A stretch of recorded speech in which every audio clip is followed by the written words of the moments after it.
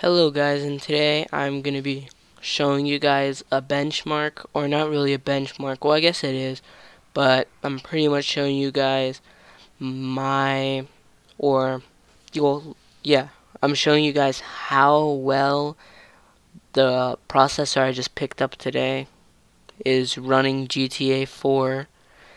I have 4 GB RAM, and I'm not using any GPU right now. So as you can see, I'm running strictly on Intel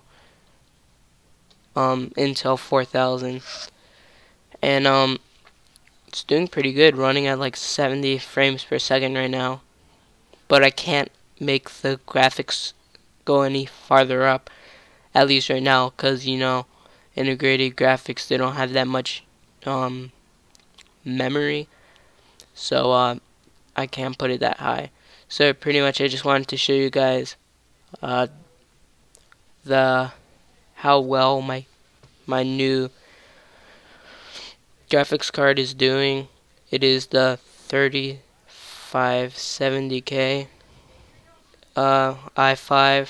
It's very nice. Picked it up today for $149. I also got a 600-watt more modular Corsair PSU. And yeah guys, that's pretty much it for this video. Just showing you guys how well you can play just with this one card, or not card, but this one processor.